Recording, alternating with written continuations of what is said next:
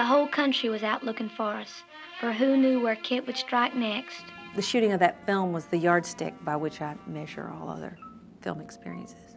It was the first film that I worked on that I saw that film could be an art form. Takes all cancer. We knew we were at the birth of a very, very special artist in cinema. Hey.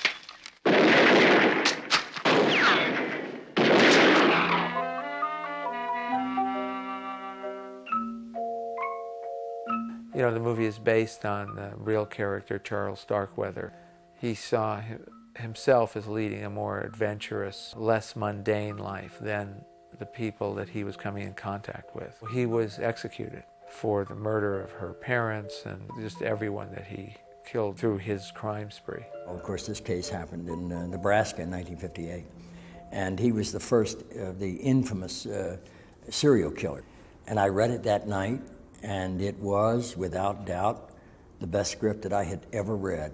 But I had reservations because the character in the script was 19 years old, and I was already 31 at the time. I was cast in the film before Martin. I remember Terry saying, well, you know, this actor is really not right for the role. He's too old. He told me, frankly, that he was looking at a lot of guys, and he wanted to see who paired up well with her. And I said, that'd be fine. You know, I guess we'd met with 10 or 15 actors by that time, and we'd been reading the same scenes with them. And Martin came in, and, you know, us knowing he was too old, it wasn't going to work, we were just going to be really nice. He completely blew us away. Want to take a walk with me? What for? Oh, I got some stuff to say. Guess I'm kind of lucky that way. He came in, he was Kit. He made me blush, he made me giggle. The scene just took on this life. Listen, honey, when all this is over, I'm going to sit down and buy you a big, thick steak. I don't want steak. Yeah, well, we'll see about that. One night I got a call saying that he decided to use me, and would I be willing to do it? And I said, why, sure, I'd be happy as Larry. And I had to get up before dawn, and I was driving along Pacific Coast Highway, and I was listening to a Dylan song called Desolation Row. Dylan was always my hero all my adult life, and I listened to his music all the time. And suddenly it dawned on me what had just happened, that I had the role of my life. And I began to weep uncontrollably with joy, and I had to pull off the side of the road and just stop and reflect on what was happening. And it was one of the most profound moments of my life because it was a realization of a dream that I never thought would happen to me. If I'm worth a damn, I'll pick the right direction. If I'm not, well, I don't care. See what I mean? No. It was a very passionate kind of working experience. No one was making any money, and everyone was there because we were just desperate to work on the film. There was a certain excitement that comes in non-union films where everybody's there because they love making films and they're not worried about the clock or how much they're getting paid. But it was so sparing. I mean, you know, there just wasn't any money for anything. I think the budget for the picture was probably around $700,000, but we had a lot of deferments on it. I think it actually got shot for about $350,000. It was probably the first film that I really felt creatively engaged in. Terry would ask me questions about the character. Did it go the way it's supposed to? I felt like I wasn't just an actor for hire. Well, I feel like kind of like an animal living out here. There's no place to bathe and not any place to get anything good to eat. Well, I'll catch you a big trout as soon as we get to the mountains. You know, it's the only time in my life that I knew from the very first encounter that I was dealing with a very special man. It was obvious to all of us that had any contact with him that you're working with a genius. Terry is a brilliant man, just a brilliant man and a kind and wonderful man, and it was heaven working with him. If he had said, jump off the building and you'll fly, I would have jumped off the building, and I know I would have flown.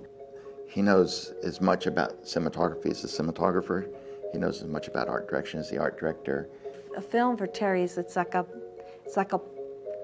an erector set. You know, when you're shooting, you're building all the pieces. And the script is his kit. You know, he knows what his kit is. But as you're shooting, he's, you know, there are other little pieces that he finds along the way. I think he loves being on edge, you know, not knowing everything. You know, he works hard on the script, and he has a plan with the actors, and sometimes you just throw things off. Like, everybody be prepared to shoot one area, and he'd move it to another setting, so the actors, anything that they had planned suddenly was like, didn't maybe work in this situation. I remember the first shot we did, the first scene I shot was out on the prairie, you know, going to visit her father. And I'd washed my hair that morning, and I was all shiny and clean shaven and all spruced up, and Terry came up, and it was the first shot of the movie. And he's looking at me, and he's thinking, oh, well, Martin, well, now, you know, I hope you don't mind if I do this. He reached down in the dirt and took some dirt in his hands and rubbed my hair, rubbed my whole head with the dirt. And he said, oh, you just look too shiny. You all right with that? And I said, yes, sir, I am fine. He just took the shine out of me. They would get everything set up for location. Terry'd come out, and the weather would be different, and he'd go, I want to shoot over there. And he would just go over there with Martin Sheen or Sissy and the camera and start shooting, and it disrupted all the plans that the production department had put together, and sometimes caused chaos. But it allowed Terry to get shots that he couldn't have gotten otherwise. And whenever we would get a scene and he was, you know, happy, satisfied that we caught his intention, he would say, all right now, well, y'all do just what you want. Just do, you know, just have fun with it here. And a lot of times he used that take that we just had fun with. And then it began to occur to Sissy and I that he was using that as a method to really get us to relax and be free. If you try and do everything by the book, you're going to miss some beautiful, unforeseen images. We were never able to strike a set on that film. And the film lasted for a long time. It was like 16 weeks. We'd shoot a scene, and he'd say, hold that set. I might want to come back and shoot something else here. Well, at the end of the film, I was like taping leaves on the trees and painting them green because it was autumn. And along the way, some of the lads were getting discouraged and quitting and complaining and whatnot along the way. And I remember very clearly telling people, hey, hang in there. You're going to be real proud of this. We're making a classic. And I used those words. I said classic. There were some people that were not happy, but the ones that left, I think will probably regret it today. I just had a feeling. I had a certainty. It was more than a feeling. I knew this guy was onto something. I always wanted to be a criminal, I guess, just not this big one.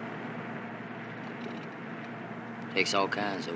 When you're playing a character, good, bad, or indifferent, you're not really permitted as an actor, as an artist, to make a judgment on the character. Because if you make a judgment, it's a preconceived notion and the audience sees right through it, you know. Even if you play Hitler, this infamous villain of all villains, you can't make a judgment on him. You've got to be free of judgment in order to play him, so that you give some understanding, you show some insight into that character. Terry was directing me in a scene, and I had to use the weapon, you know. And he said, well, Martin, you know, why, that gun is just like a magic wand. And someone gets in your way, and poof, they're gone. That's it. It's just a means to an end. Nothing serious, nothing personal, but you're in my way, sorry about this, poof, you're gone. So what an image, you know. Kato! The shovel's in the truck! It was very clear from Terry's script that these kids, both Kit and Holly, had an image of themselves that was way out of the realm of reality. They saw the world from their point of view, and they projected themselves on it. I mean, Kit fancied himself some kind of important person, you know, who had great business to achieve. Like when he built the monument on the spot where he was captured and made reference to it when they arrested him. Right there's where you caught me. He had this image, this absolutely moronic image of himself that had no basis in reality. Now look at here, here's the real prize. Must have had this about 10 years. Look at there.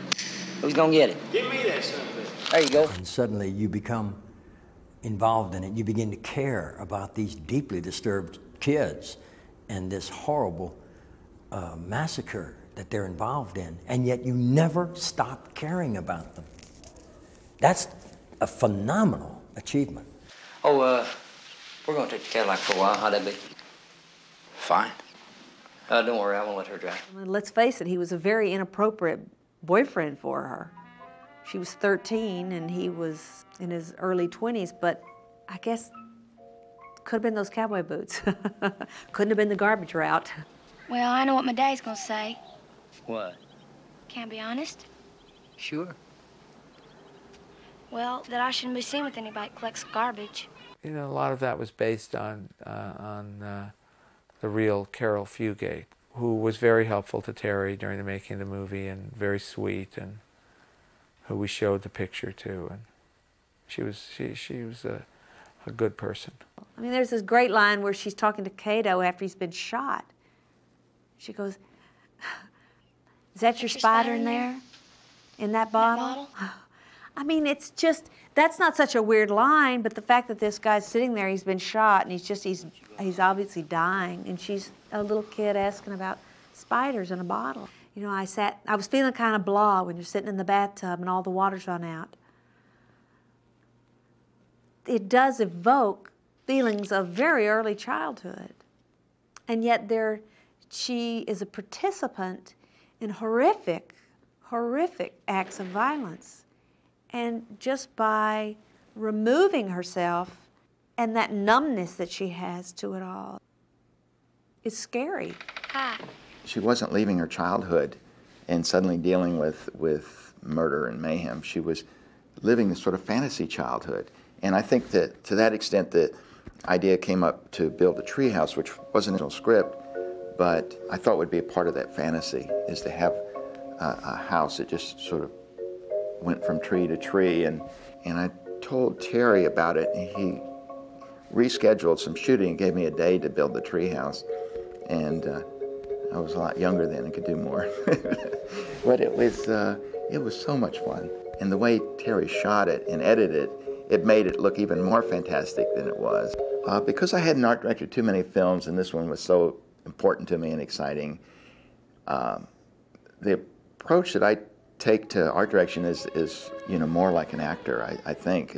I mean, I try to complete the character. He practiced, and does still, the Stanislavski method of art direction. I wouldn't stop with just putting the furniture in the room, but I'd want to put their possessions in the furniture, so that when Sissy, as Holly Sargis, was opening drawers, she would find little things that she'd collected. You thought I was acting in those scenes. I was just reacting to what was around me. And the things that he left for Holly really helped me understand that she had one foot firmly planted in childhood. Having that kind of passion in doing something together, I think, sort of bonded us. That creative process that we were experiencing at the time was, made for a fertile, romantic situation. And we all knew that a romance was blossoming when one night we were shooting the scene in the Cadillac where we're out in the desert dancing in the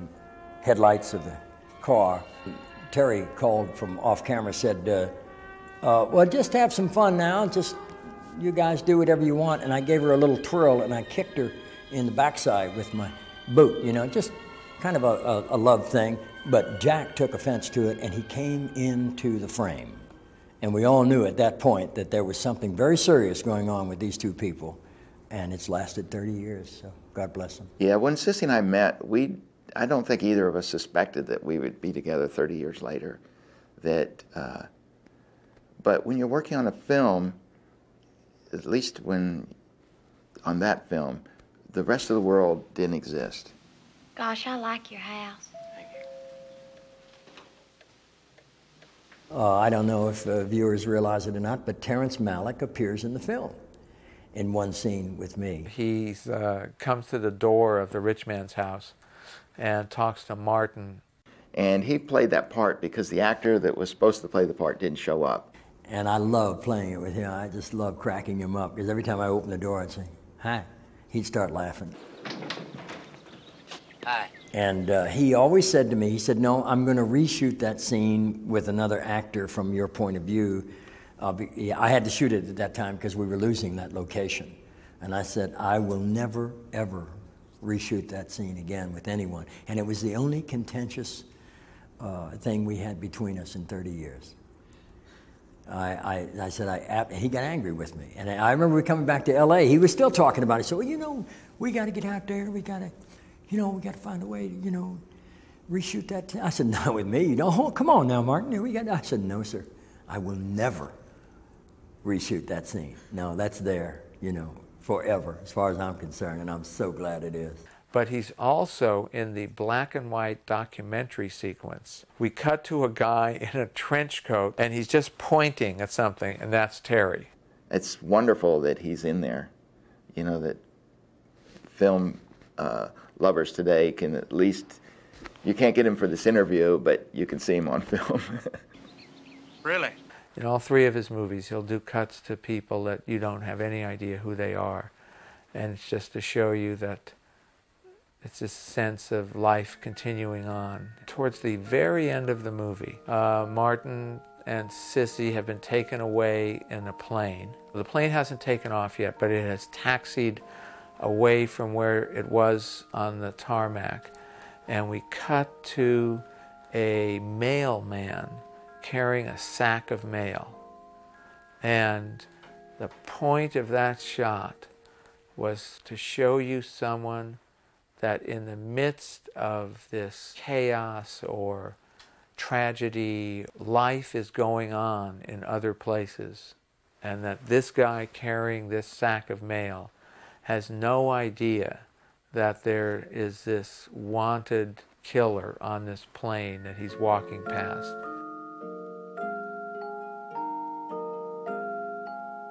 Terry took the movie to New York before we were finished with it in a work print form and screened it for the New York Film Festival. It was bought after New York Film Festival by Warner Brothers. And I think they bought it the day they saw it.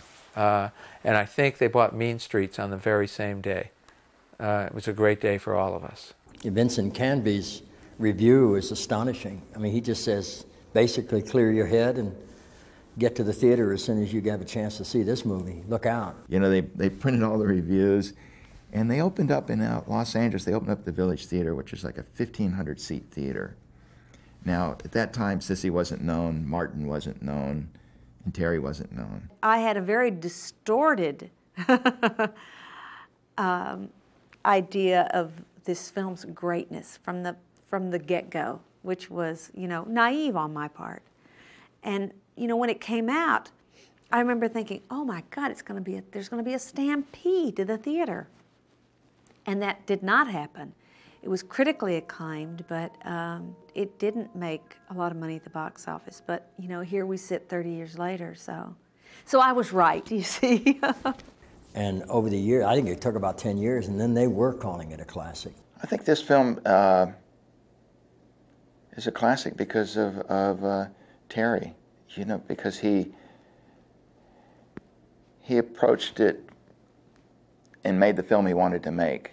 It wasn't, he was trying to make a film for a market, or he was trying to make a film that people wanted him to make, but he was able to make the film that he wanted to make. I think that as an artist, if you're able to do your work without compromise, that you have a better chance of it standing the test of time. I learned everything important that I ever learned about making movies. I learned on that film. It changed my life. I mean, I approach films differently. I am so deeply and personally indebted to him. Everything I know about editing, I learned on Terry's first two movies, Badlands and Days of Heaven. I've worked with Terry on all of his films, which is 3, and Terry, to me, is sort of maintained his own integrity. He's very humble. He's just very humble. I mean, he probably thinks that all these brilliant films he's made have been purely accidental. I don't know, but I didn't know Terry was going to wait 20 years between some of his films. But I think that it doesn't matter. I mean, I think if you do you know, one great film, it can be wonderful. If people say he only made 3 films, hey, that ain't bad, you know. I think the reason they ask that is because his films are so good, they want more. But, you know, you only get to paint the Sistine Chapel once.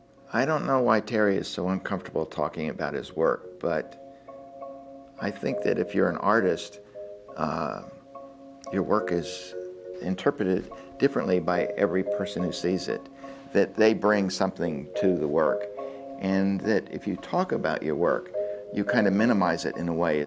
He speaks through his work, through his films, and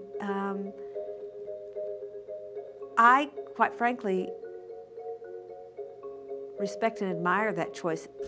He's just not interested in a public persona. I don't think there are any interviews of him. People think of him as like J.D. Salinger, this reclusive monk of a director, which he's nothing like that. So it's just fun for me that people see him like that, and I can kid him about that. And I get lots of phone calls. I have not lots, but I have been called by reporters and wanting to find him or get in touch with him, and you say to them, well, he doesn't like to give interviews, and so I can't help you with that. And I've had people get angry with me. I mean, people have yelled at me over the phone that he has a responsibility to respond to reporters, and I have a responsibility to let people know that where he is or how to get in touch with him. It's crazy. I don't know anyone shyer than Terrence Malick. It's a beautiful quality. Only he knows what's going on inside that head of his. I mean, Terry today, we're beginning to work on another picture, and he keeps saying, I want to do it like Badlands. So he talks about Badlands, and I know he has fond memories of it, and he can't remember any of the hardships. But I go, well, aren't we getting too old to be eating bologna sandwiches and staying up all night? But he's not.